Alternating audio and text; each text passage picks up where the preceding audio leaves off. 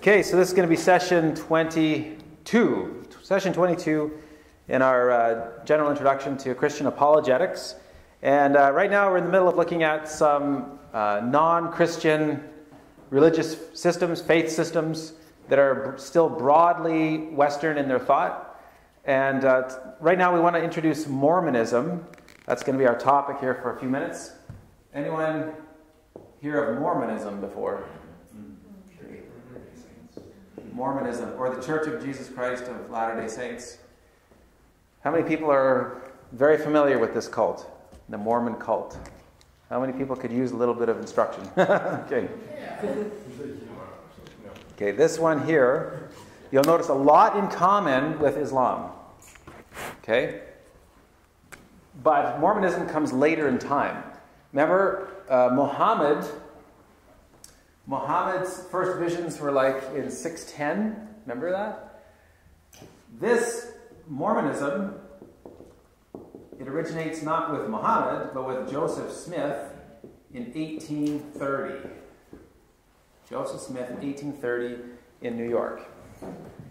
Now, what's Joseph Smith's story? Guess what? He went out into the bush and he had a visit from an angel. In fact, he had multiple visitations, and he saw, actually in the bush, he saw God the Father and he saw the Lord Jesus, and he had visits from Peter, James, and John the Baptist, and all these guys coming to see him, and angels came to see him. The angel Moroni came to see him. Okay, Joseph Smith's claim to fame, just like Muhammad, he's going to restore a corrupt, Christianity's been corrupted, he's going to restore it to the way it's supposed to be. One of the ways that he did this is he introduced this thing called the Book, oh my goodness, the Book of Mormon. The Book of Mormon, 1830. Okay, the story here is, I'll just give you the theology, okay? The story. The story is, according to Joseph Smith, an angel told him about a book that had been written on gold plates.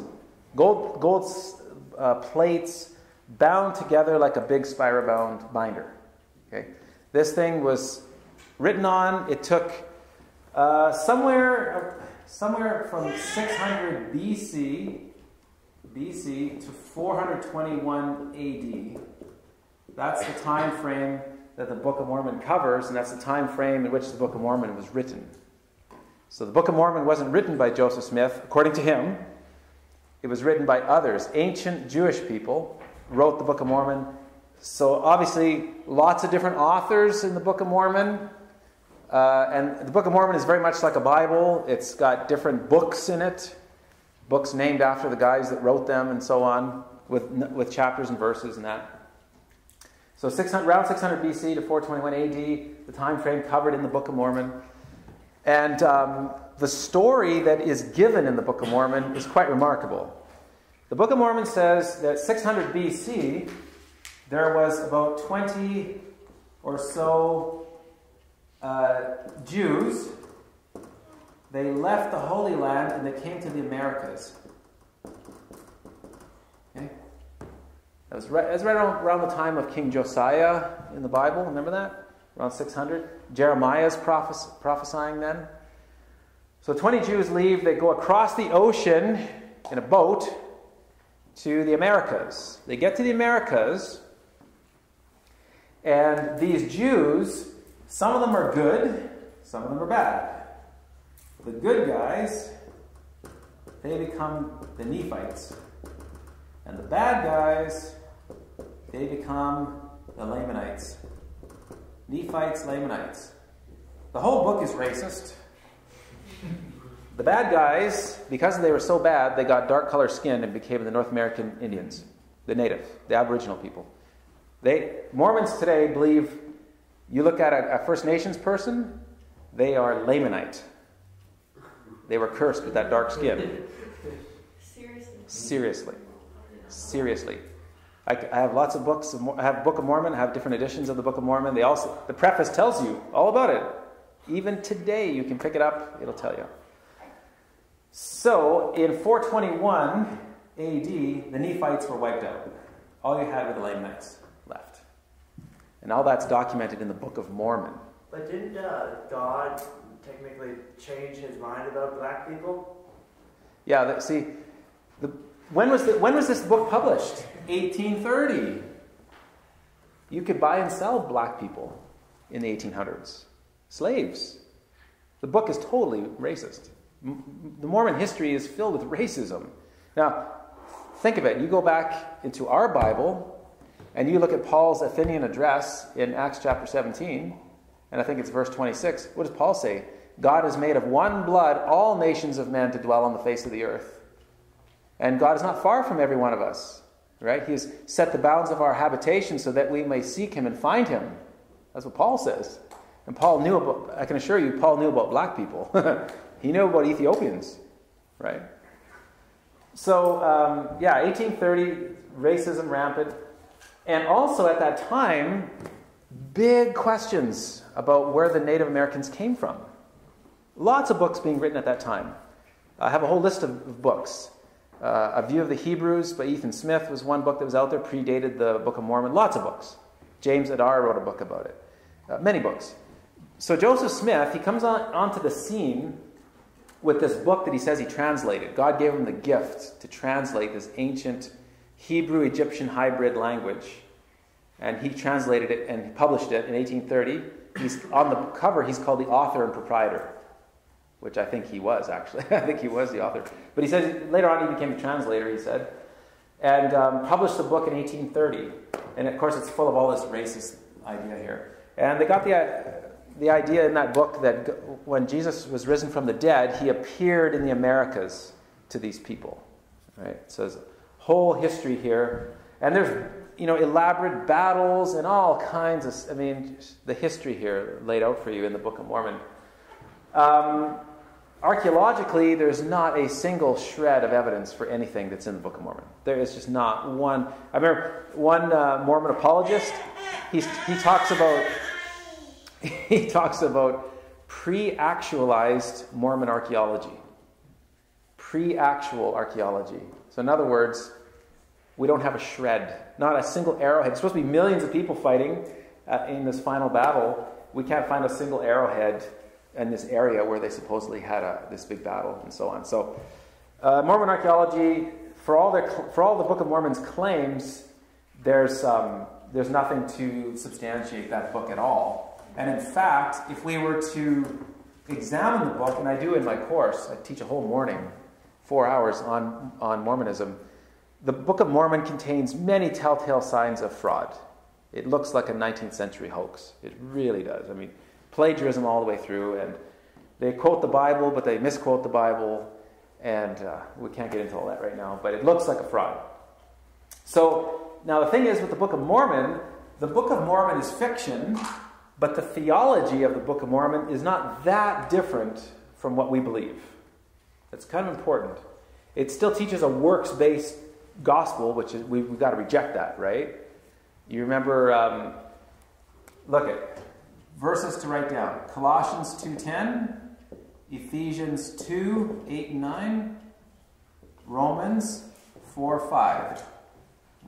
Romans 4, verse 5. You write those down because very important. These all teach that we're saved by grace alone, through faith alone, in Christ alone. Okay? All the non-Christian cults, worldviews, competing faith systems, they all deny that. They all deny the sufficiency of Christ. Mormonism is no different. The book of Ephesians here, we know it is by grace you are saved through faith and that not of yourselves. The Book of Mormon misquotes that and says, we know that we are saved by grace after all that we can do. The Bible doesn't teach that. After all that you can do. You can't do anything to earn your salvation. So anyway, very important verses to have in mind. But, having said that, Book of Mormon theology is not that different. They believe in God the Father, God the Son, God the Holy Spirit. Okay? But Joseph Smith had a very aberrant view of the Trinity. Very aberrant. And it became more and more blasphemous and incorrect as time went on. So the Book of Mormon, we would consider that a halfway house. You would have something like the Bible here, which is completely true. Bible's 100% true. Then you have the Book of Mormon. It's a corruption of Christian theology, but it's still kind of, virgin birth is in there, Jesus, Son of God, crucifixion, resurrection. A halfway house to get to this thing called the Doctrines and Covenants. Doctrines and Covenants. And then from there, you got another thing, a big long collection of writings called the Journal of Discourses. And this is as long as a huge collection of encyclopedias. Okay.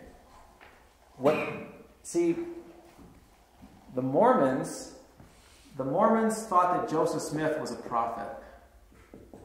God spoke through a prophet, Joseph Smith. When Joseph Smith died, the movement came under the authority of another prophet, Brigham Young. And when Brigham Young died, it came under the authority of another prophet. They always have a living prophet. Okay? Now that almost sounds like Roman Catholicism. The Roman Catholics have a living prophet, kind of. He's called the Pope. And when he speaks ex cathedra, he is infallible. He speaks truth, right? And you don't question the Pope. The Mormons have their living prophet. And the Journal of Discourses, this is the declarative statements by the church's living prophets over the ages. The Journal of Discourses. But Joseph Smith gives us Doctrines and Covenants. There's also a book called The Pearl of Great Price. Pearl of Great Price. That's another document of theirs. So, to be honest with you, the Mormons have more inspired books than anyone could ever read.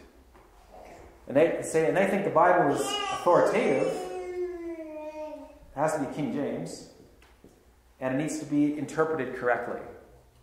Which means, if you read the Bible and you come across a theology that conflicts with Mormonism, that's a place that's either been corrupted, the text, or you're not translating it correctly or interpreting it correctly. It's the ace in the hole. You need the living prophet to tell you about it, right? So that's the inspired writings of the Mormons. Again, the charge of corruption, we could always go back to when this supposedly happened. We'd like to know, right? There's many promises in the Bible about preservation. God says His word the thoughts of His hearts will extend to all generations in Psalm 33. Or Isaiah 40 verse 8, the flower fades, the grass withers, but the word of the Lord stands forever. God's word is incorruptible. So, now how do we talk to a Mormon? Well, as far as I'm concerned, I can't really do this with any other cult, but with the Mormons, they made it very easy for us. So, Mormon theology, now, we could go like this. You have Mormon theology. This is their doctrine of God and the doctrine of salvation and doctrine of man and all that kind of stuff here. But all this, and Mormon theology is very complicated. That's why Walter Martin wrote a book called The Maze of Mormonism. It's very weird and strange, you guys, and we'll talk about it this morning yet, but all that labyrinth of strange doctrines and rituals, and there's a lot of rituals, it all rests upon two pillars. One is the Book of Mormon, and the Mormons believe this too. They said if you can refute the Book of Mormon and show it's not true, you've destroyed Mormonism. Secondly, the restoration. Joseph Smith, his whole purpose under God was to restore Christianity, restore the Bible, get back to what Christianity is supposed to be, right? Sounds like Islam, doesn't it? Well, let's talk about it for just a sec here. Let's call this pillar number 1, and this will be pillar number 2. Pillar 1, the restoration. If you could show that the church was not in need of this kind of restoration, Joseph Smith becomes unemployed, and we don't need Mormonism. And or if you can show that the Book of Mormon is a fraud, then Mormon theology collapses. Either way, Mormon theology rests on these two pillars. As far as the restoration goes, you just need to consult your Bible. Look at all the statements God makes throughout the Scriptures that His Word will endure forever, forever settled in the heavens. Just note, turn please to the book of Ephesians. Ephesians chapter 3. Lots of verses. I'm just giving them to you as they pop into my head here, but you got to remember, according to Joseph Smith,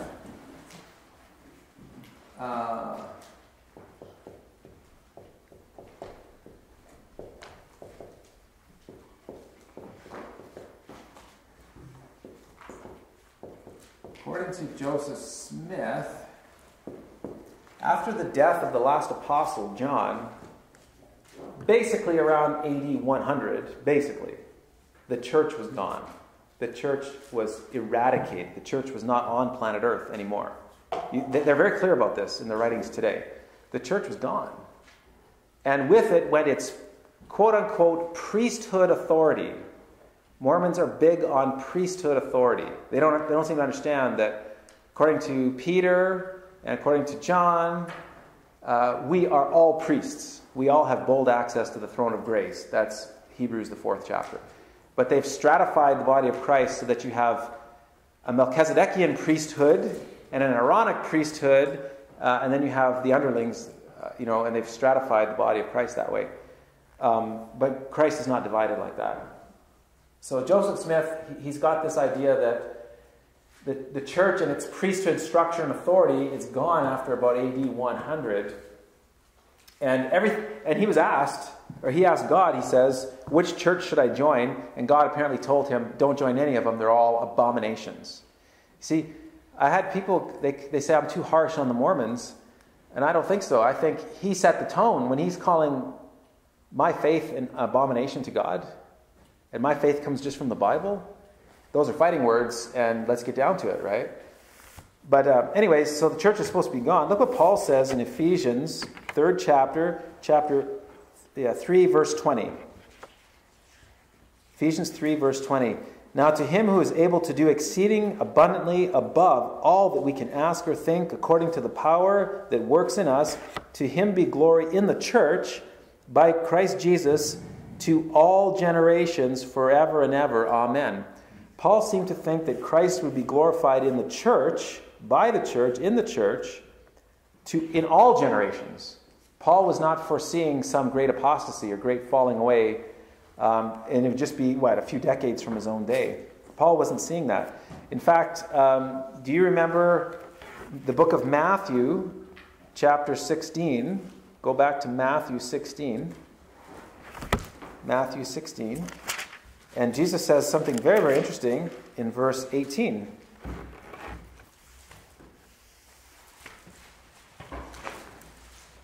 Matthew 16, 18. A favorite, of course, of our Catholic friends. Matthew 16, verse 18. This is the Lord Jesus talking to Peter. And I also say unto you that you are Peter, and on this rock I will build my church, and the gates of Hades or hell shall not prevail against it. Now, right there, Jesus is not saying anything like what the Catholics claim here. I mean, he's not saying, Peter, I'm building the church on top of you. You are the chief cornerstone, because Peter himself denies that. Peter says Christ is the chief cornerstone.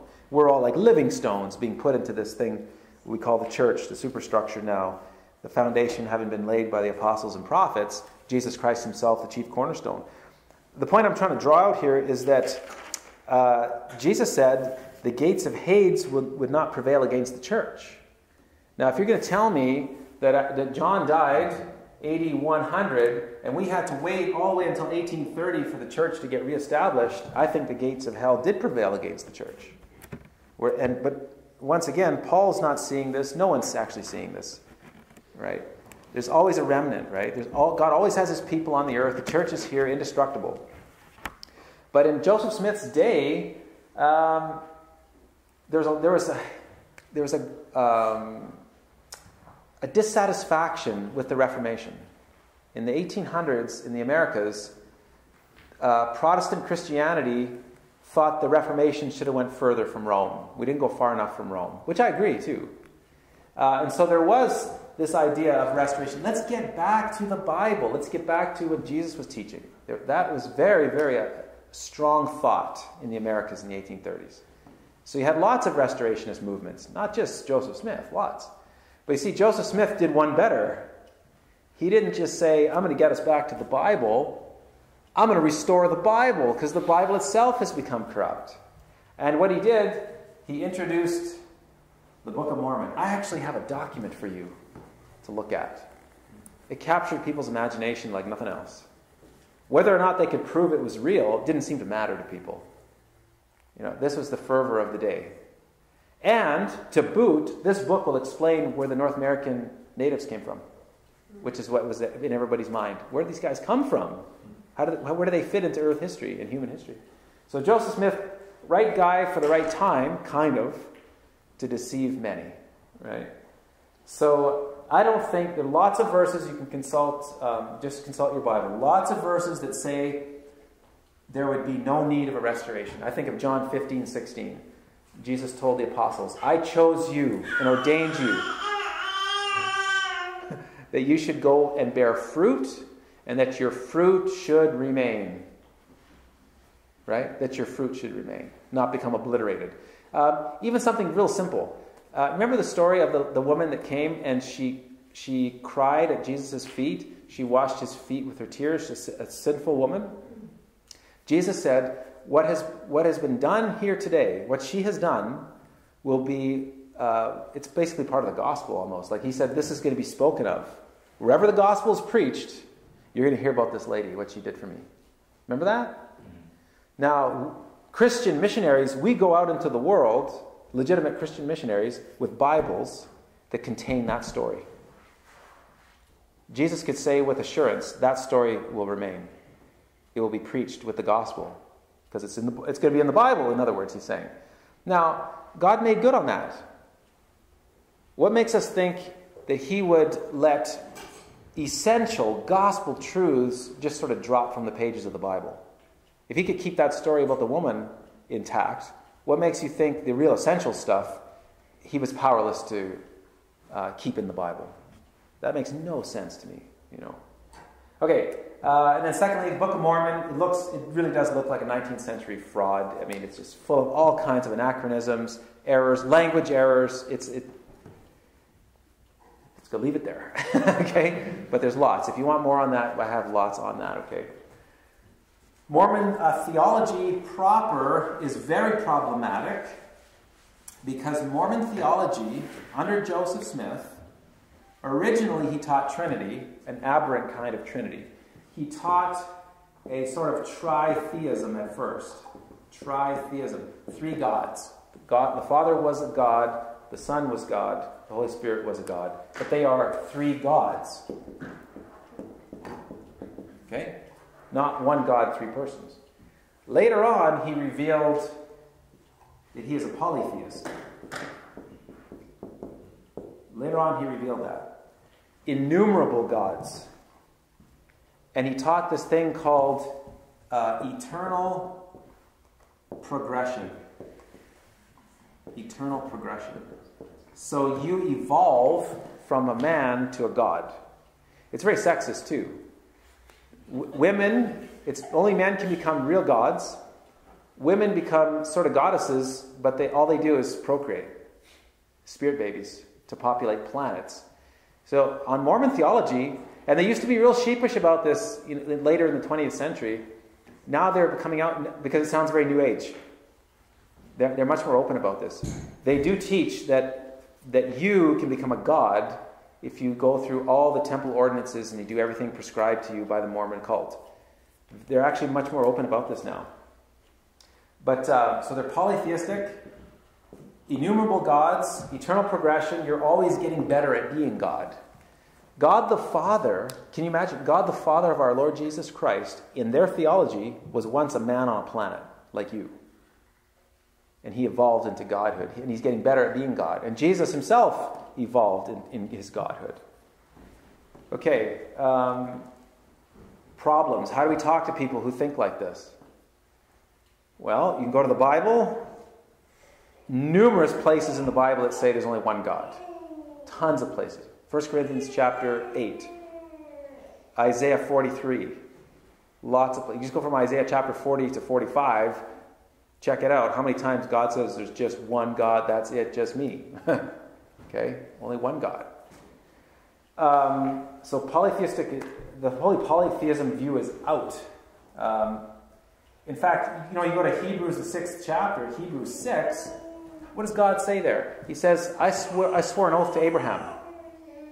And guess what? I wanted to confirm my promise with an oath, so I swear by myself because I could swear by none greater. See, God recognizes there's no other gods beyond me. There's no infinite number of gods. There's no gods that I could... Because people swear by the greater always, right? You swear by that which is greater. God says, there's just me. I swear by myself. So lots of verses that are monotheistic like that, okay? The biggest problem I have here with Mormon theology... Well, lots of problems, but one of the biggest problems is that the gods... They're really not eternal. They kind of evolve. They start off on a planet finite and sinful, and you have to go through all the ordinances and so on, and you evolve into godhood. But what is eternal and uncreated? Space and matter.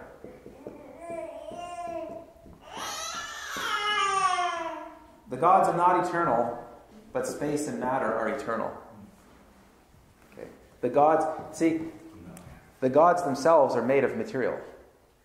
God the Father, in Mormon theology, is just a really big man. It is true.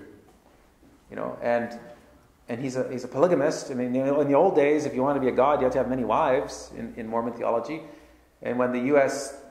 government clamped down on polygamy, mainstream Mormonism backed down and said, we just got a new revelation, can't have many wives anymore. And that caused a split. You still have branches within the Mormon tradition. I mean, there's over 100 different branches, religious traditions that claim Joseph Smith as their founder. And many of them are polygamist in their thinking because it was such an important part of the doctrine. But anyways, so the gods are not eternal on Mormon theology, but space and matter are. But what are space and matter? That is a big question mark. What is controlling space and matter? The gods can't be doing this because space and matter is what they're comprised of. And what you end up with is space and matter are very mysterious. And because space and matter are mysterious, once again, guess what becomes ultimate around here? Chance. The gods can't predict into the future. The gods have no idea what matter and space is going to do moment by moment. There's no general uniformity that can be guaranteed. The gods end up being just as ignorant as us in these matters, in metaphysical matters. You see the problem there? You need a God who's transcendent, above all of it, to guarantee general uniformity, to guarantee the intelligibility of the world, to prescribe objective morality. You need a God that's transcendent. Now, the Islamic God doesn't help us because he's so transcendent, we don't know if he even cares about us. We don't know what his character is. The Christian God is transcendent. The Christian God is above all this stuff. He's a Christian God who made space, time, and matter. Our God is above all that. And yet our God reached into the created order to talk to us. And he guarantees some things, and we trust him. You see, it's a huge difference here, isn't it? So that's one of the problems. Now, other problems too. If space and matter are eternal, then that means the actual number of events that have happened in universe history is eternal, is infinite. And you can't have an actual infinite number of things. We covered that earlier in the course, remember? So basically, Mormon doctrine leads to absurdities and contradictions. And it's thoroughly anti-biblical. You know. Just go to Isaiah chapter 43. Let's just look at that verse because it's quite good. Isaiah 43. It might be a pretty good segue into our look at the Jehovah's Witnesses while we're at it. Isaiah 43.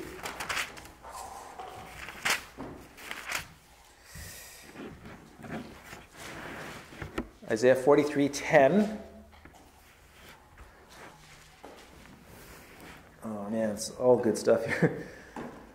Isaiah 43, and we're going to look at verses 10 and 11. You are my witnesses, says the Lord, and my servant whom I have chosen, that you may know and believe me, and understand that I am he. Before me there was no God formed, nor shall there be after me. I, even I am the Lord, and besides me there is no Savior. Now, that's a great verse to show your Mormon friends. You say, I don't know what I'm going to be in the future, but one thing I'm not going to be is a God.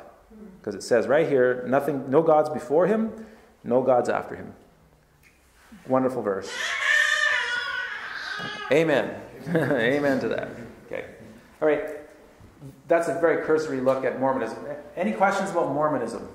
Yeah. Where does the name come from, Mormon? I think it comes from one of the writers of one of the supposed books of Mormon.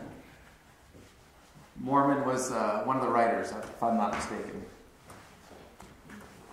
But those guys evolve into godlike characters too, right? The angel Moroni was once a man and becomes a demigod almost. You know, it's very strange. I'm telling you. But anyhow, let's get on with the Jehovah's Witnesses. Believe me, there's so much more we can talk about. But the JWs. Who has heard of these fellas? Okay. We don't have to spend lots of time on them. Jehovah's Witnesses starts with a guy named Charles Taze Russell. If you're interested, that's the guy. 1870s, Pittsburgh. He becomes the leader of a Bible study group.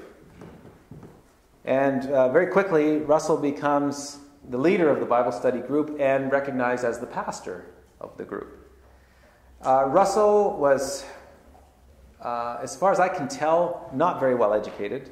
He had no concept of Greek or Hebrew. He had very little expertise in hermeneutics. His approach to Bible interpretation, sadly wanting. And but I don't know if he's a charismatic guy or what, but he got this following. And he wrote 6 volumes of something he called Studies in the Scriptures. A 7th was added after his death. Studies in the Scriptures, 6 volumes. And very clear, he said, if you put the Bible down, don't pick it up again. But you read my 6 volumes, you'll be in the truth. Right? I have lots of quotes because from him comes this thing called what? The Watchtower. Watchtower Bible and Tract Society. Watchtower. He's the founder of this. Okay, so anyhow, lots of printed material comes from the Watchtower. You got Watchtower magazine, Awake magazine, tons of tracts, they're just pumping out this literature night and day. Okay, but anyway, the Watchtower says, lay down your Bible, studies in the Scriptures for 2 years. You do that, you'll be in the light, you'll be in the truth. You'll know what the Bible teaches. But if you don't read those things and you just read the Bible, you're going to go into error. And they say, and get this, they say if you do this, you're going to slip back into all the errors of Christendom, like classical Christendom. You're going to start thinking like those guys. And you read that and you want to say, exactly. Classic Christian theology, the Nicene Creed, the Athanasian Creed, we hold to those things, of course we do. So basically, the cult is based on the teachings of Charles Russell. Now, it's kind of funny because Charles Russell is kind of in many ways, I think, an ignoramus, a charlatan. He was scamming people, selling mystery wheat and all this kind of stuff, miracle wheat, snake oil salesman, basically. Anyways, there was a kind of a split, And constantly predicting when the end of the world's going to come and the kingdom's going to constantly date setting, constantly getting the dates wrong, right? A whole series of dates. We know the Lord's coming on this day. We know the kingdom's going to be established on this day. All the way to 1975, they've been doing this. It obviously hasn't happened. Anyways, now it's kind of funny because mainstream Jehovah's Witnesses don't want to be associated with him. Many don't, though. Many don't. Most of the ones I talk to don't want to. But there is a split here. You've got the mainstream JWs, and then you have die-hard Russellites. They call themselves Russellites. They believe that Jesus did return already in 1874. Established his invisible kingdom. So there was a split. So these guys want to distance themselves from Russell. These guys don't. But guess what? The theology is the same. These guys say the Lord returned in 1914. They say he returned in 1874. Big deal. It's an invisible kingdom with an invisible Jesus here. But so basically, what makes them different from us? What are some things that make them different from us? What's that? They don't accept the Holy Spirit. Right. They deny, first of all, they deny the Trinity. Absolutely, they deny the Trinity. They think the Trinity comes from the devil. So you just got to find verses in your Bible that tell you that Jesus is God. Right? Can anyone think of a verse right off the bat? Where can you go in the Bible to show that Jesus Christ is God? John 1:1. Perfect. In the beginning was the Word was with God, the Word was God. John 20:28. Thomas looks at Jesus, says, "My Lord and my God." Blessed are you. Lots of verses talk about Jesus. Romans 9:5. Jesus Christ is called the eternally blessed God. Right? Was it Titus 2:13? Looking for the glorious appearing of our great God and Savior, the Lord Jesus Christ. Just all the way through. The pastoral epistles, if you're taking notes, go 1 and 2 Timothy. Read those pastorals. Look at all the times you read that God is Savior, and then look in the next breath he calls Jesus Savior. It's just all the way through. So you just got to super saturate. How many times is Jesus called the Creator? How many times is God called the Creator? How many times is Jesus called the Savior? God is called the Savior. How many times does the Bible say you only worship God, don't worship anything but God, and then Jesus accepts worship? Right? Particularly Matthew's Gospel. Consult Matthew's Gospel. Watch Jesus accept worship all the time. And yet you're not supposed to worship anything but God, right? So they deny the Trinity. There's lots of verse passages to show that the whole God, the Father, Son, Holy Spirit, all God. Actually, Acts chapter 5 for verses there to show you the Holy Spirit is God. Acts 5 to show you that. So they deny the Trinity. They deny the resurrection of Jesus. I wonder if you knew that.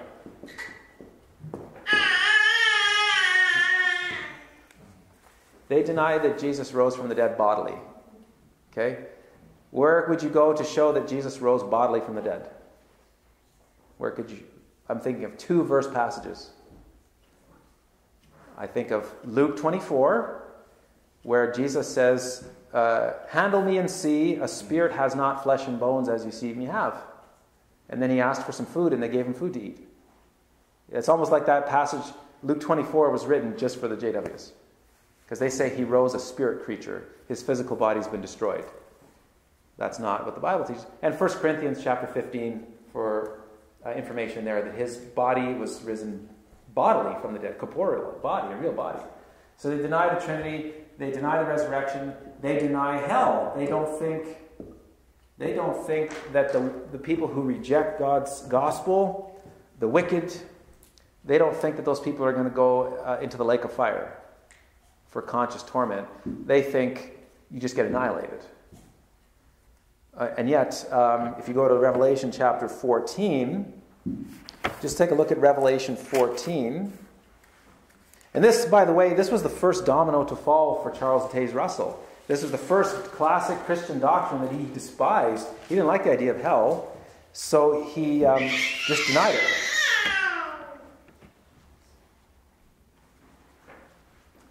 So Revelation chapter 14, beginning verse 9, I'll just pick it up at verse 9. Then a third angel followed them, saying with a loud voice, if anyone worships the beast and his image and receives his mark on his forehead or on his hand, he himself shall also drink of the wine of the wrath of God, which is poured out full strength into the cup of his indignation. He shall be tormented with fire and brimstone in the presence of the holy angels and in the presence of the Lamb. And the smoke of their torment ascends forever and ever, and they have no rest day or night who worship the beast and his image, and whoever receives the mark of his name. Now that right there, that's called eternal conscious torment. That's not annihilation. The smoke of their torment ascends day and night forever and ever. They have no rest. See? So they deny hell, they deny the physical resurrection. They deny the physical, obviously they're going to deny the physical second coming of Jesus. They deny that too. They say it's some invisible thing. He just mysteriously came either in 1914 and set up an office there in Brooklyn, or he came mysteriously in 1874, whichever. And yet, Book of Revelation, chapter 1, verse 7, it says this. It says, behold, he is coming with the clouds, and every eye will see him, even those who pierced him, and all the tribes of the earth will mourn because of him. Zechariah talks about the physical return of Jesus. Christ himself talks about it. He says, as lightning flashes from the east into the west, so will the coming of the Son of Man be. People are going to see him. It will be very, very obvious when Jesus returns. In fact, he's going to land on, Zechariah 14 says, he will land on the Mount of Olives, and his feet will split that mountain in half and form a giant valley. You know, it's a physical return of Christ. And lastly, and there's other doctrines they deny, but for time. Lastly, they deny that you have a soul spirit. They deny that you have a non-material part of your body. So they are sort of physicalists in that sense. And yet, if you actually believe that, you would run into all the problems that my opponent last week ran into, trying to account for the validity of thought, trying to account for the content of beliefs, and so on. But Matthew 10 and verse 28 is a pretty good passage here to show that you do have a non-material part of you. And many, an avalanche of verses. This is just one that I selected, but there's many. Jesus says this in Matthew 10:28, do not fear those who kill the body, but cannot kill the soul, but rather fear him who is able to destroy both soul and body in hell. And again, there's many verse passages. Jesus brings that little girl to life, Jairus' daughter, and it says her spirit returned to her, and she came to life again. According to Paul's epistle to the Thessalonians, you're to sanctify yourself wholly to God, body, soul, and spirit. You know, there's lots of verse passages that speak of that distinction there. We are substance dualists. You have a body, yes, but you also have a non-material nature called the soul spirit. And they're working in conjunction with each other. The JWs think you just have a body, that's all you are. And of course, the Bible denies that. So those are some of the things that would make us different than the JWs. Again, of course, a works-based salvation, we deny that. We believe that we are saved by grace through faith in Christ alone. Okay. So those are our three basic, broadly Western, non-Christian competing faith systems. Okay. Any questions about any of that you got confronted with today? A whole lot of information. Okay, well, you guys all know how to get a hold of me. If you have any questions, comments, you guys get a hold of me. Let's pray together, and then we'll be dismissed, okay? Father God, in Jesus' name, we come to the throne of your grace to thank you for this precious time we could be together, Lord. Thank you for these 2 sessions this morning. Thank you, God. Help us to be mindful and caring towards people who don't yet know you, people who have gotten themselves into false faith systems. Lord, we want to speak intelligently to these people. We want to speak lovingly to them. Most of all, we want to speak biblically. Help us, God. Equip us, train us. May we be powerful and effective in kingdom building work. In Jesus' name, amen. Amen. All right, praise the Lord.